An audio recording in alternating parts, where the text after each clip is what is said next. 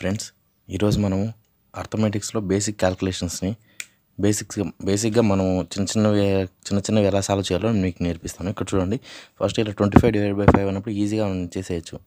కానీ ఇలా ఎక్కువ వాల్యూస్ ఇచ్చినప్పుడు 200/5/5/2 ఇలా ఇచ్చినప్పుడు, కానీ 400/5/2/2 ఇలా ఎక్కువ వాల్యూస్ డివైడ్ చేయమంటే వితిన్ 2 or 3 సెకండ్స్లో మీకు ఎలా చేయాలో నేను నేర్పిస్తాను. అది కాకుండా ఇక్కడ చూడండి, 48 × 657 ప్లస్ 343 × 48 ఇంత పెద్ద పెద్ద వాల్యూస్ని కూడా నేను మీకు ఎలా సాల్వ్ చేయాలో నేను మీకు నేర్పిస్తాను తొందరగా, అంటే వితిన్ 2 or 3 సెకండ్స్లో. అలా పెద్ద పెద్ద వాల్యూస్ని కానీ ఇక్కడ స్క్వేర్స్ 48² × 36² / 144² ఇవి కూడా వితిన్ 2 or 3 సెకండ్స్లో నేను మీకు ఎలా చేయాలో నేను మీకు నేర్పిస్తాను.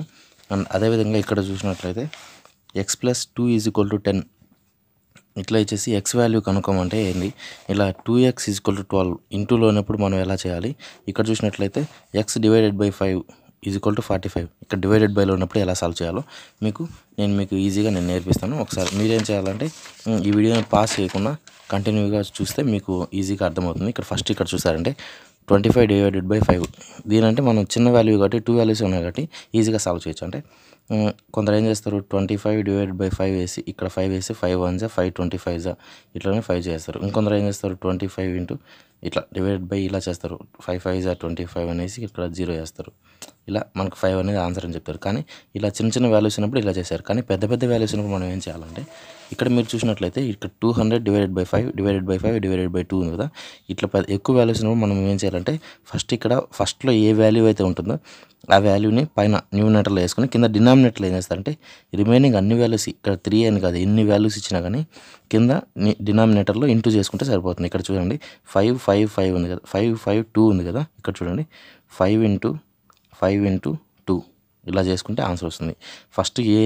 ఫస్ట్లో మనకి ఏ నెంబర్ అయితే ఉంటుందో ఆ నెంబర్ న్యూమినేటర్లో వేసుకొని రిమైనింగ్ అన్ని వాల్యూస్ని కింద డినామినేటర్లో ఇంటూ చేసుకుంటే మల్టిప్లికేషన్ చేసుకుంటే సరిపోతుంది. ఓకేనా, ఇక్కడ చూడండి 5 1 5 40 5 1 5 8 2 1 2 4 ఇక్కడ 4 అనేది మన ఆన్సర్ అవుతుందని ఇలా 4 పెట్టేయచ్చు. ఓకేనా, ఇలా చూసుకోవాలి. ఇక్కడ చూసినట్లయితే 400/5/2/2 ఇంత పెద్ద ఎక్కువ వాల్యూస్ ఇచ్చారు కదా. కానీ అందరూ ఏం చేస్తారంటే ఫస్ట్ ఇవి 2 వాల్యూస్ వేస్తారు, ఒక సంథింగ్ వాల్యూ వస్తాయి, ఆ వాల్యూని మళ్ళీ ఈ 2తో డివైడ్ చేస్తారు, మళ్ళీ సంథింగ్ వాల్యూ వస్తే ఈ 2తో డివైడ్ చేస్తారు, మళ్ళీ వచ్చిన సంథింగ్ వాల్యూని ఇక్కడ ఈ 2తో డివైడ్ చేసి ఎక్కువసేపు టైం వేస్ట్ చేస్తారు. అలా మనకి ఎగ్జామ్ కూడా అయిపోతుంది. సో అలా లేకుండా మనం ఈజీగా ఏంటంటే ఫస్ట్ మనకి ఏ వాల్యూ అయితే ఉంటుందో ఆ వాల్యూను 400 ఇచ్చారు కాబట్టి 400 పై న్యూమినేటర్లు వేసి కింద డినామినేటర్లో ఈ రిమైనింగ్ వాల్యూస్ అన్నిటిని మల్టిప్లై చేయాలి. ఇక్కడ 5 2 2 2 ఉంది కదా, సో 5 × 2 × 2 × 2 ఇది మనకు ఇక్కడ వచ్చిన వాల్యూ. దీన్ని మనం సబ్స్టిట్యూట్ చేసి ఆన్సర్ వచ్చేస్తుంది. 5 1 5 80. ఓకేనా, ఇక్కడ 2 1 2 40, 2 1 2 20, 2 1 2 10.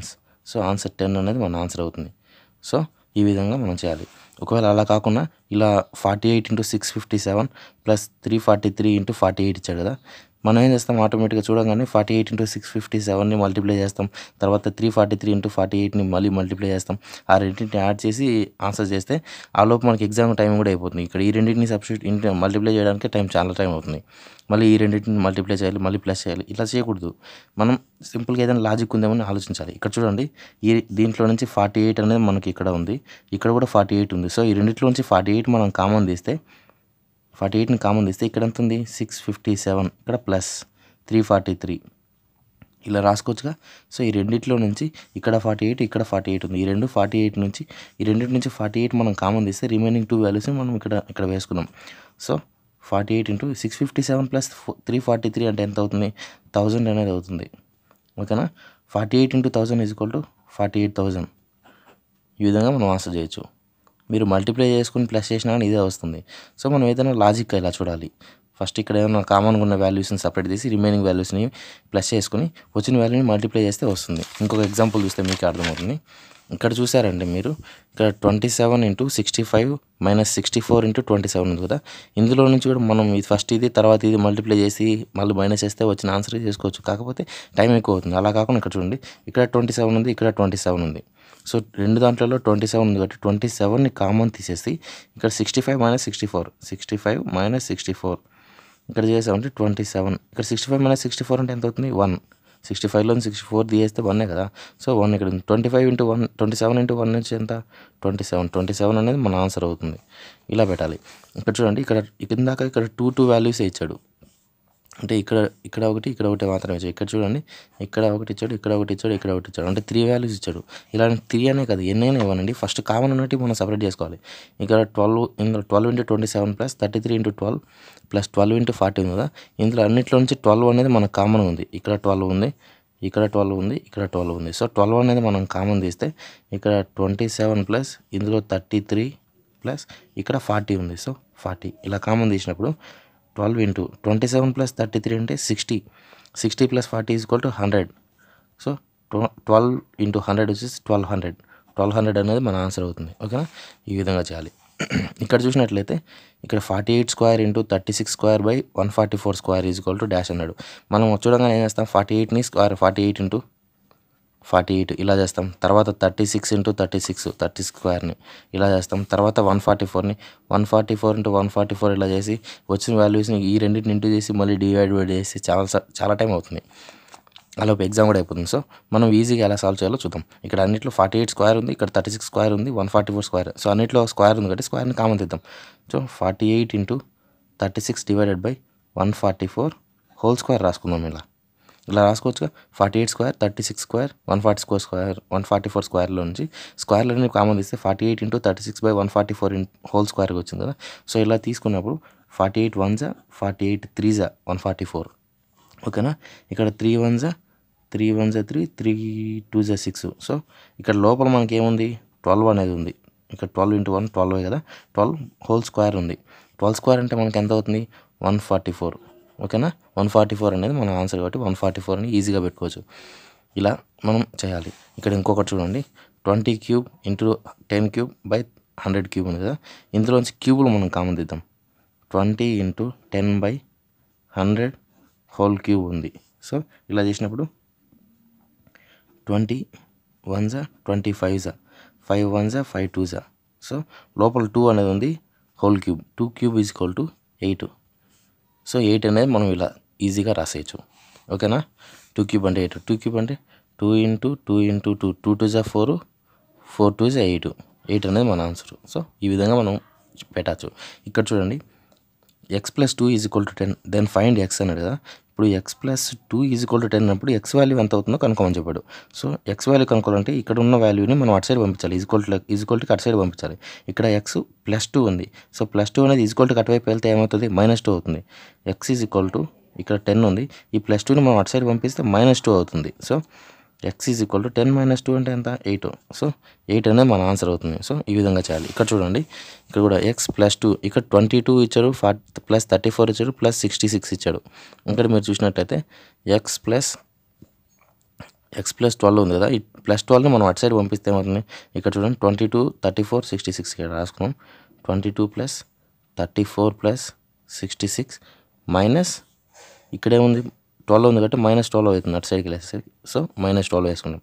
ఫస్ట్ వీటిని ప్లస్ చేస్తే ఇక్కడ ఏముంది 22 34 66 plus 6 plus 4 10 10 plus 1 10 plus 2 12 6 plus 4 10 6 plus 4 10 10 plus 2 12 122.